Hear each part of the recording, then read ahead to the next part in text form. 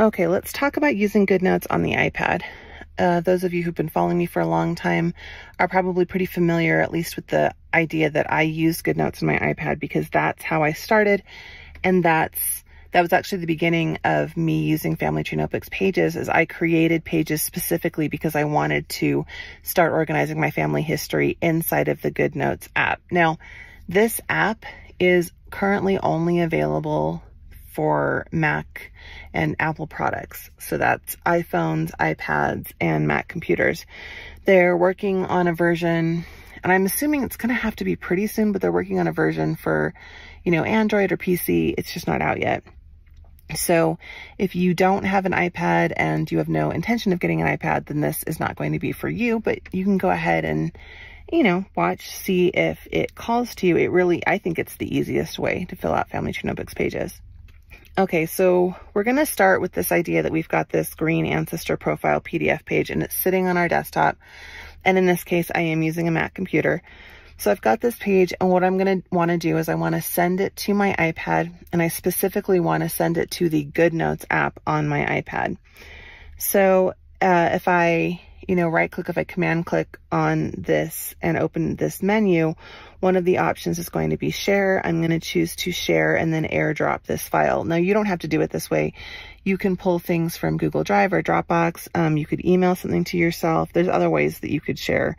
I airdrop things all the time because it's very fast and easy. So I'm going to airdrop that, and it's going to ask me, where do you want to send it? I'm going to select Carly Morgan's iPad.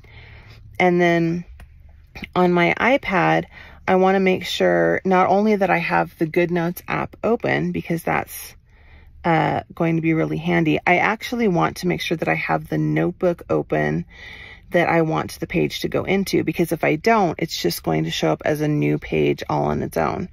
So instead of just importing it to Goodnotes and having it be a new document, I'm going to actually open up this Read Family History book and then choose to import it to that current document. So if you haven't done this before, if you go to share something and then you realize that you didn't have the notebook open, you can just cancel the airdrop and then re-airdrop it once you have the notebook open, and it's going to give you this option.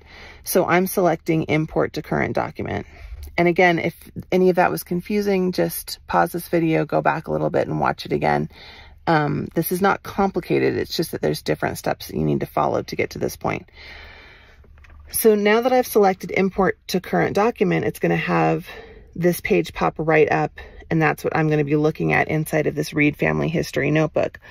And from here, we can, start doing things to add text and to add photos and to customize this page for our Family Tree notebook. So if you look on the top of the Goodnotes window, you're going to see all these different tools. And some of these are things that you will use all the time, and some of these are things that you really aren't going to use that often. I'm not going to cover every single one of them. I'm just going to cover the major ones that you might run into. The one on the far left, it's not a very good picture, in my opinion, for explaining what it is. What that does is it sort of magnifies part of the page so that you can just see it better. And that's really handy for handwriting, because when it magnifies that and then you write inside of the box that opens, it makes your handwriting just a little bit cleaner. The tool right next to it is the pen tool. That's the one that you can use with the Apple Pencil. I mean, I think you can also just draw with your finger, but I use an Apple Pencil and I handwrite things using that pen tool. Right next to that is the eraser tool, and you can erase not only things you've handwritten, you can also erase text that you've typed. You can erase shapes, you can erase the highlighter, you can erase images, I believe. So you're probably going to use that, fair amount. The highlighter tool, again, I don't use that a ton with my family history, but I will use it occasionally to highlight parts of book pages or newspaper clippings if it's just going to be too much for somebody to scan and find the part that I'm talking about. And next to that, that's a shapes tool. That, I am trying to think of when you would use that. When would that be handy? It's not just that it draws shapes. It's like it when you go to draw a line, it makes it a really straight line, or you go to draw a circle or a square, it turns it into like a perfect geometric shape instead of something that's hand drawn. I use it a lot when I take notes for meetings or when I put notes together. I don't use it a lot for family history, to be honest. Maybe you've got a use for it that I'm not thinking of, but I don't think that one's going to come up very often.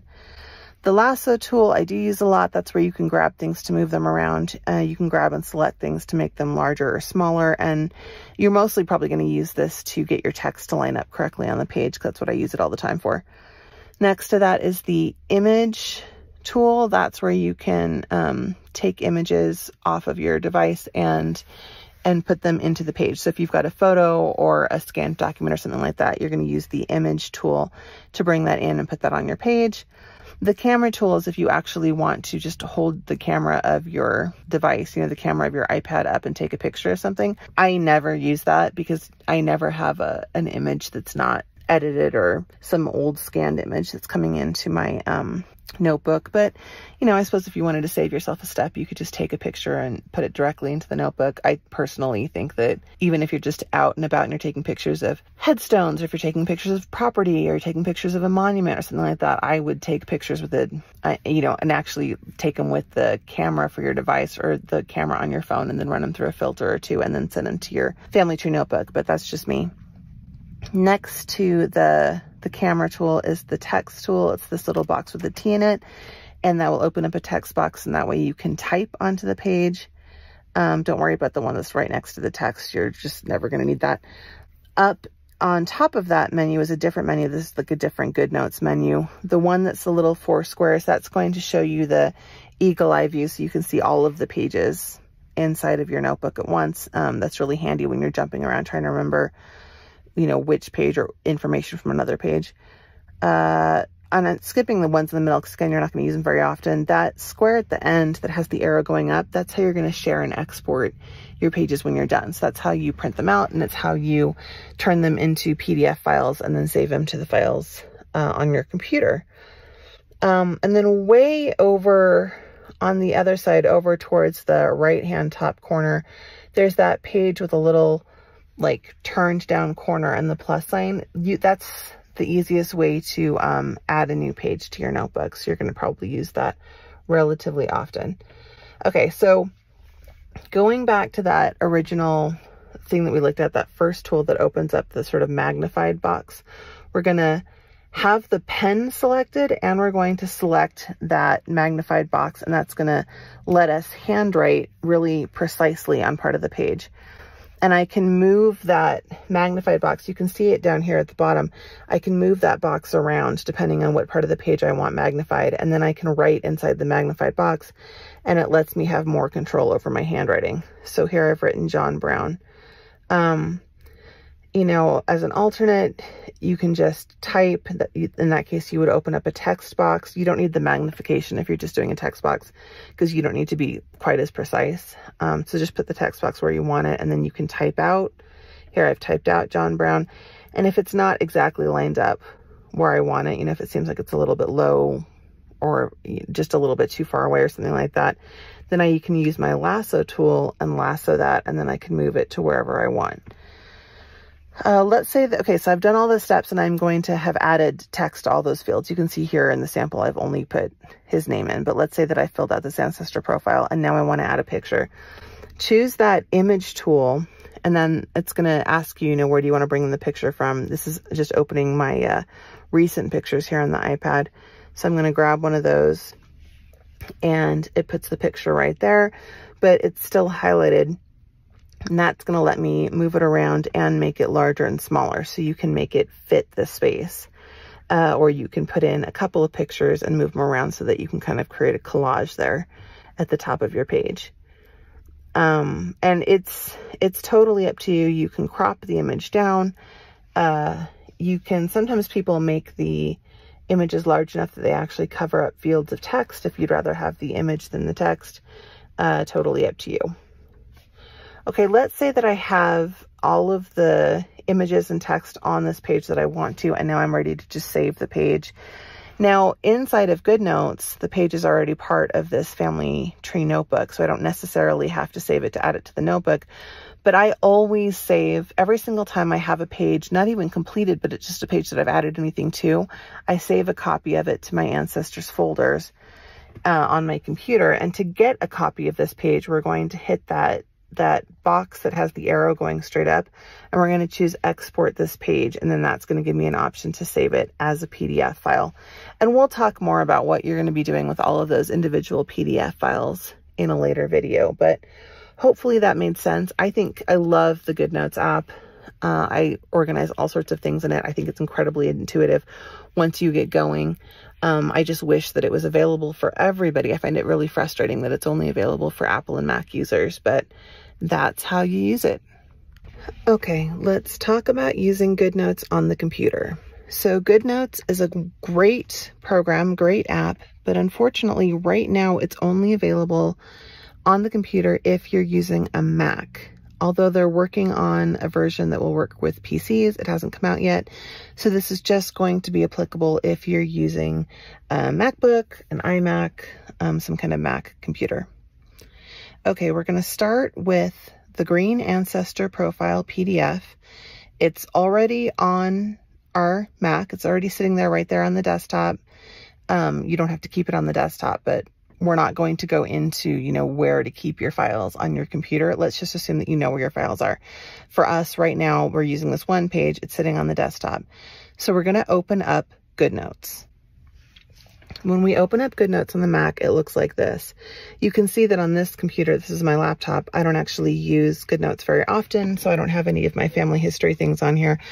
But you can see that there are 2 notebooks that have been started. And if I need to, I can create another notebook. I'm actually just going to go ahead and use the samples for FTN, which is the notebook that I use for training. So when I open that up, it looks like this, and you can see the most recent page that I've created. Now on the sidebar there, you're going to see there's this dotted line rectangle with a plus sign in the middle. That's what you hit if you want to add another page. There's another little thing up in the far right-hand corner. There's a page with a plus sign on it. You can also add a page this way, but using this big rectangle on the left-hand side is the easiest. And if you hit that, it's going to open up a window, and it's going to ask you, or it's going to say, you know, how do you want to have a page? And you're going to say that you want to import a page. And then that's going to open up this window, which is the window that shows you what's on your computer. So I've got this window open. I'm going to go ahead and select that Green Ancestor Profile PDF. And when I select it, it imports it into Goodnotes, and then you can see it's now part of the computer, or I mean part of the notebook. So this is the easiest way to put a page into your notebook. This is the way that I bring pages into my notebooks most often. There is another way that you can take your pages and turn them into templates and then store them inside of Goodnotes. And I have a video about that if you're curious about that. I actually don't recommend that anymore. It's fine if you want to keep doing that, but what happened is when I first made that video and, you know, I had the pages on my Goodnotes and I was using them as templates, that was when there just weren't as many pages, and now there's thousands of pages. And so that would be a lot of templates that you don't necessarily always need to have in your Goodnotes. I find that it's just easier for me to import the pages one at a time from my computer or from Google Drive or from Dropbox or from somewhere like that than it is for me to actually have them all in there as templates. But if you're curious about that, you can look on my YouTube channel and find that video. Anyway, we have this page open, so now we can add photos and we can add text. So up in the left-hand corner, well, all along that top edge, you can see that there are tools, and we can go through those tools one at a time. Those tools all do different things. Up in the very left-hand side, there's one that looks like a pen, and if you choose that, you can write on your page just the same way that if you're using Goodnotes on an iPad, you can write on it. I almost never write using my computer because I don't have a stylus and like a writing pad. I mean, I think I have one somewhere in storage, but that's not something that I do on my Mac if I want to write something that I'm using my iPad. So here you can see I wrote in cursive using my mouse. It's messy, it's crazy, it wasn't fun for me to do. It's not something that I would do usually, but if you do have a stylus and a writing tablet and something like that that you can plug into your computer, this might be an option for you. I always found that that was a little bit crazy just because you're drawing on one thing while keeping your eyes on something else. I was never able to get used to it, but again, that's personal preference. So I like to use text and to actually type information in. And the text tool is the little square that has the T in it that's going to open up a little text box, and then you can add text. Now, the text box doesn't automatically align with any of the fields. It doesn't, snap to any particular point, which I know people have been frustrated about, because that means that you have to go back and move the text around to make sure it looks nice, but that's actually really not that hard. There's a tool that looks like a circle. It's the lasso tool. It's like an unfinished circle, and it's made out of this dotted line. You use that to circle whatever it is that you want to move. In this case, we're going to circle the text that we just typed, and then it's really easy to just use your mouse and move that around so that it looks exactly how you want it to look. So that's, and it seems like, oh, that's a big pain. You get really used to it. You type, you grab, you straighten, you move on. To add a photo, there is an image tool. It looks like a little mountain with a moon inside of a square. And that's going to open up places that you can pull photos from. And because I'm on the Mac, it opened everything that was available through my iCloud. So here I've got the photos that I keep in the iCloud for FTN. And I'm going to select one of those, and then it's going to put the photo on the page. And obviously I have the option to make it larger or smaller, and I can move it around from here. I don't have to just leave it where it landed. Something that I like to do when I've got these vertical, these portrait photos that are taller rather than wider, is I like to put the photo in the blank space that I have for photos, and then take an enlargement a part of the photo and put that right next to it. So I'm going to move the photo up and make it smaller, small enough to fit in that space. And then I'm going to use the lasso tool and draw a circle to select the photo, and it's going to give me options, and I'm going to choose to copy the photo and then paste it. And you'll see that it creates another image that's now the same exact size as the one that I just copied, but I can make that larger. And if I hit if I sort of right click on the mouse or hit the command, is it command? I can't remember if it's command or control. While I click on that, it's going to open up this little menu that says, what do you want to do? Do you want to crop it? Do you want to share it? Do you want to add an element? And I'm going to want to crop it. When I select crop, it opens up the crop tool window, and then I can just crop the image down and add that, cropped down, rather zoomed in image next to this portrait image. And that sort of fills the space in, and just, I think it's a nice touch. It's sort of a nice way to show some creativity with this ancestor profile page. Other tools you're going to want to be concerned about. There's a square at the top with an arrow that goes straight up. That is the share and export tool. That is going to be how you're going to get the pages out of Goodnotes and into your files, or how you're going to print them. Make sure that if you're working on a notebook, but you only want to do it a page at a time, that when you're hitting that, you're choosing export this page, not export all. If I exported all, it would export all 51 pages of this notebook. And, with some of the family tree notebooks, you are going to have notebooks that are 300 to 400 to 500 pages long. So you don't want to accidentally export it every single time. If that's not what you're doing, just pay attention to that. And yeah, there's other tools. Like I said, there's a highlighter tool. The eraser tool is right next to the pen. And there's some other tools, but I can't imagine that you would need to use those too much. These are just the tools that are the most basic, but Goodnotes, if you have access to a Mac computer, Goodnotes on the Mac is so easy to use and so intuitive. It's my favorite program on my computer to use to create my pages, and I use it all the time.